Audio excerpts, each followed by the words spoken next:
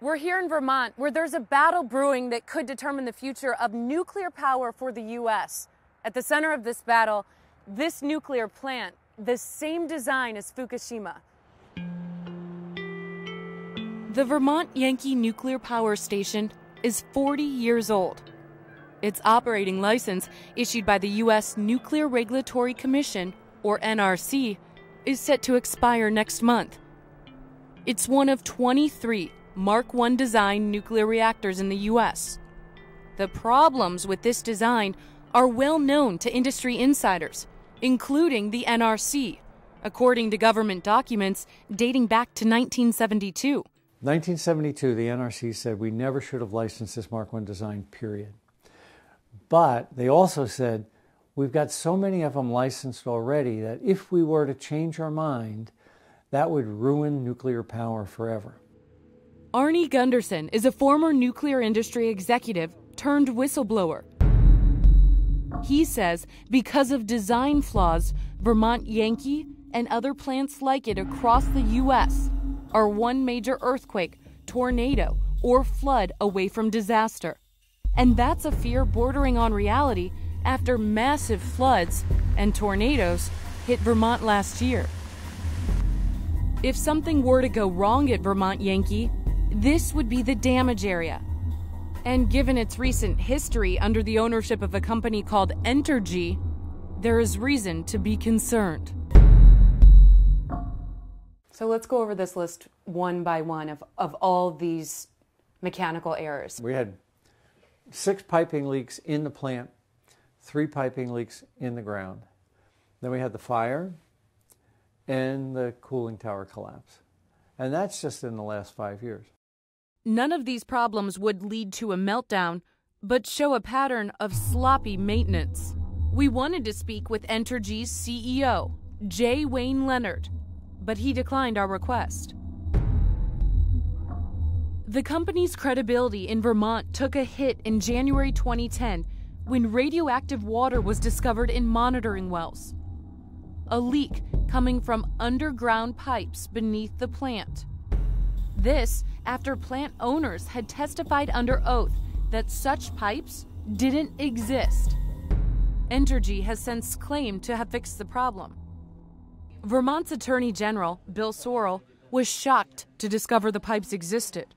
They repeatedly denied that they had that until they had a leak of tritium, which is a radioactive material that was discovered in underground testing or monitoring wells, and they went, whoops, sorry, we made some misleading statements to you, because in fact Misleading? Yeah. Do you think they were misleading or were they lies? I don't know. They were not, the statements that they made were not true. Despite its age and recent problems, last year the NRC granted Vermont Yankee a 20-year extension.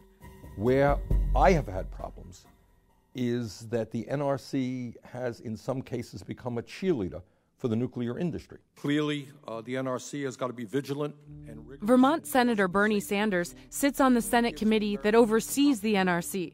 They have always extended when companies have come in and said we would like an extension. I believe in over 60 instances they have granted everyone. And that's a problem. That's a problem. We wanted to talk to the NRC. Over a 6-week period, we repeatedly requested an interview at any time or day of their choice, but we were told they were overbooked. So we decided to show up anyway and see if we could get some answers. We've been contacting you guys for about a month now to get an interview on a really important story. So we're actually outside right now. We're downstairs. A spokesman came outside soon after we arrived. We've received the agency's response via our Director of Public Affairs, Elliot Brenner, and that's the answer for the agency. Yeah, so no one's going to talk to us? No. I actually have the exact quote here on your site. It says that the NRC is devoted to open government, open, accountable, accessible. Yes, all of our information is available on our website. But if you guys are accessible to the public, how come you can't sit down with us for a 5-minute interview just to explain your side of the story? Because the subject that you want to discuss is something that's currently a matter of litigation that the agency cannot discuss. But we don't want to just discuss the Entergy plant, sir. We want to discuss overall how the NRC is regulating nuclear power in the United States, something that affects every single Americans that are paying your salaries. And the agency's answers on those general topics are available on the agency website. But we want to know from the commissioners, from the head of the NRC. And all 5 commissioners, including our chairman, are currently before a House subcommittee at this moment. Therefore, that is the place to get your... So if we're waiting out here, can they come and talk to us when they get back? I do not know at what point the commissioners would return. But I look at it like this. If the NRC truly works for the public is the NRC's boss. So I would never tell my boss that I'm overbooked and I can't do an interview. I understand.